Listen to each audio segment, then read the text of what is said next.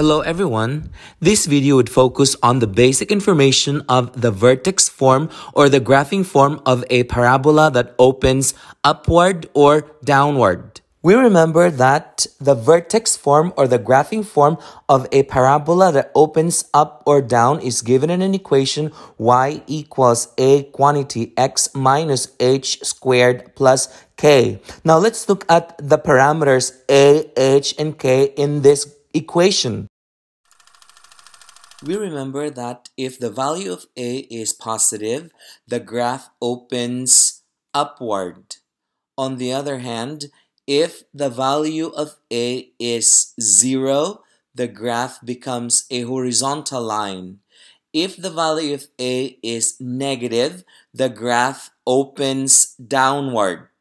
Moreover, the closer the value of a is to 0, the wider the parabola is. So please notice that when we change the value of a towards 0, the wider it becomes until a point that the graph becomes a horizontal line.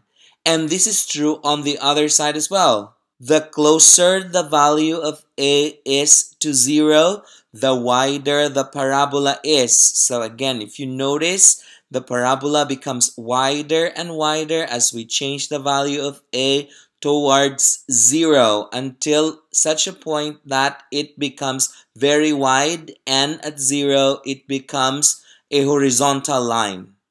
On the contrary, the farther the value of a is from 0, the narrower the graph becomes. And that is true on the other side as well. The farther the value of a is from 0, the narrower the parabola becomes. Please remember that the coordinates h, k is the vertex of the parabola, where the h moves the graph or translates the graph left or right, while the k translates the graph up or down. That's it. If you find this video helpful, hit like and subscribe for more math videos. See ya!